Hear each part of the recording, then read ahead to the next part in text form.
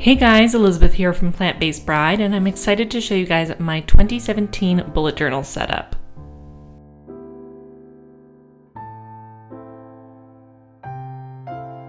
So in this video, I'm going to show you guys a little bit of my actual process of creating the pages, as well as the final product, and talking a little bit about what I've done this time around.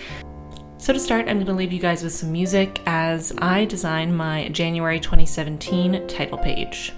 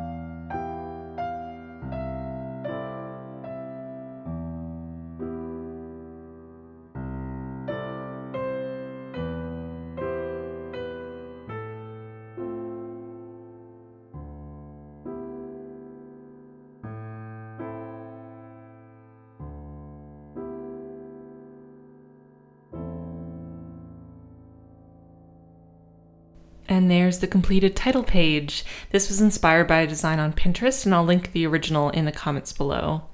Now I'm going to get on to the next page of my journal. Again, I'm going to start by drawing and designing it, and then we'll talk a little bit more about it.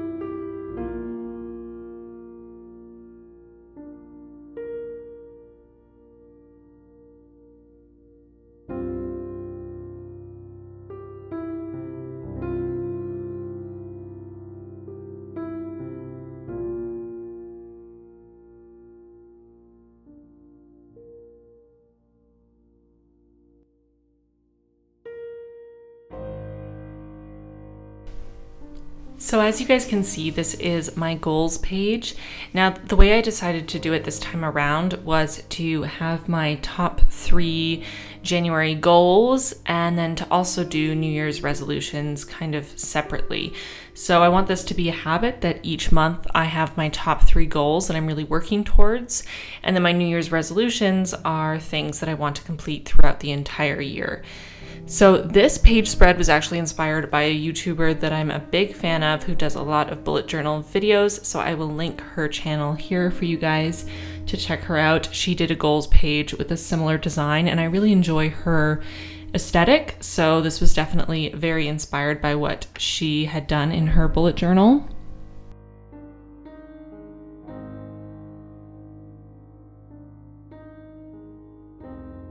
So here you can see me fixing a mistake. I actually misspelled a word. I find when I'm trying to focus in on the design of the letters, I actually misspell things because I'm not thinking about the word as a whole. I'm thinking about each line of each letter individually.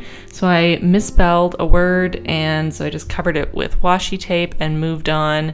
I did have a moment of just wanting to leave it misspelled, but I knew that was going to annoy me. And I actually ended up really liking the addition of the washi tape, and it led me to using washi tape a lot more in my spreads, which I hadn't really done before.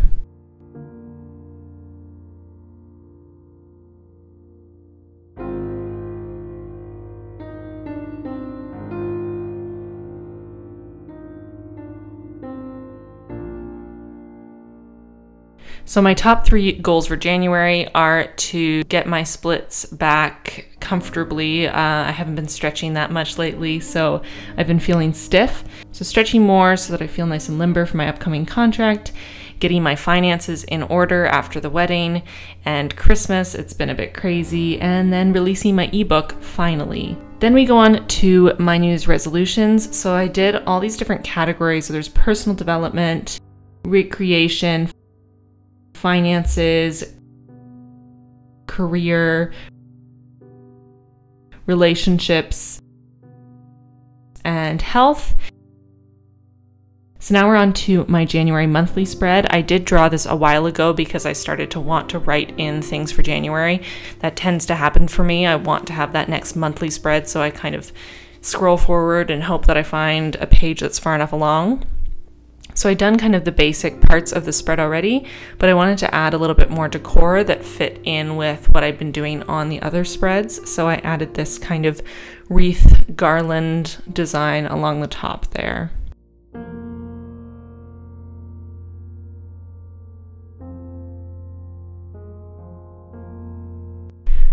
This time around, I've kind of decided to go with a more monochromatic look. I found that all the bright colors in my last journal were a little bit too much, and I found it frustrating to travel around with my colored pens, and then things would start to get inconsistent. So I thought sticking with just black pen would be probably the easiest thing to do for me this time around.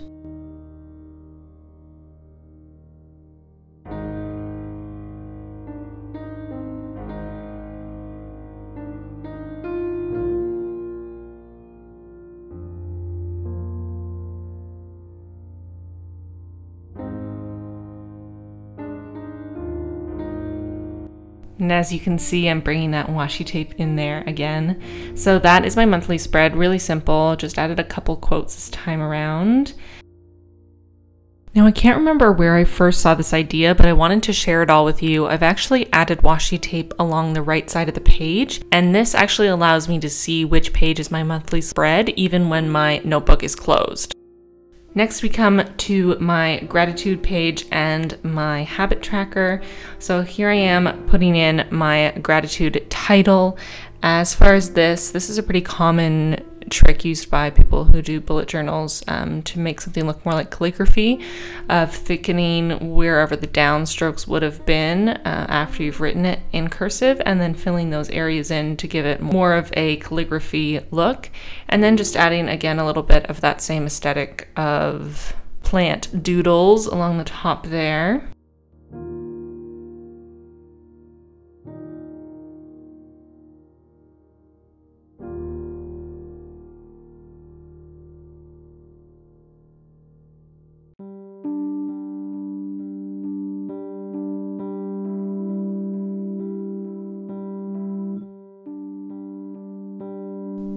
So here I am filling in those letters to give them that calligraphy look that I was talking about earlier.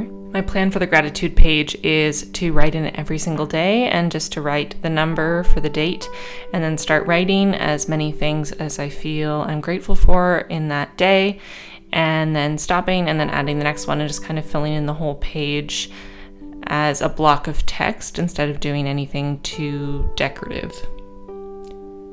Now I'm on to my January tracker. I do like doing habit trackers. Sometimes I'm better at following them, and sometimes I'm not so great.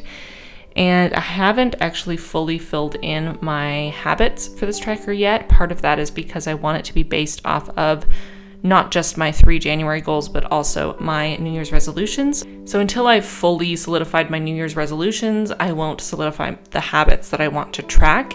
But again, in the next couple days or so, I will decide on those and then I'll fill in the rest of the tracker.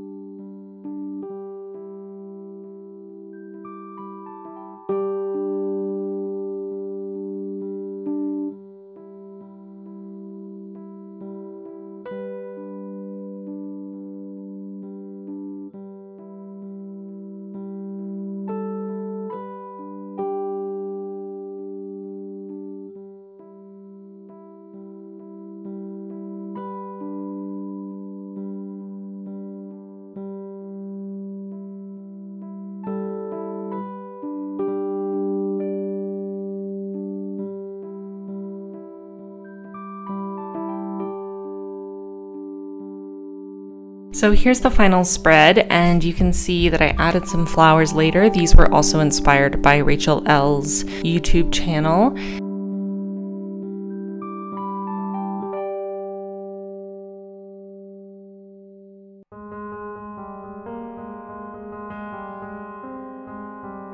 This is my little plant-based bride spread, so my editorial calendar as well as my brain dump page, and my favorite part of my journal, my new weekly spread with little spaces for each day on the left there, and then a bit of a Dutch door in the center, just a folded piece of paper so that I can keep my to-do for the week and my waiting on always in view.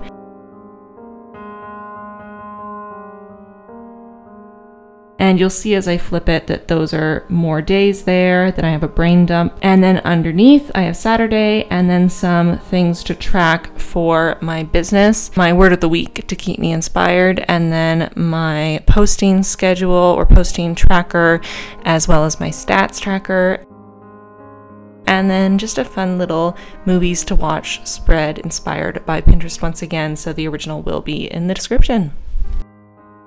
Don't forget to like this video and subscribe if you haven't already. Check out my last video here. It's about surviving the holidays and taking care of yourself. Another episode of Self-Care Saturday. Follow me on social media so we can be friends, and support me on Patreon if you're in the holiday spirit. Bye guys.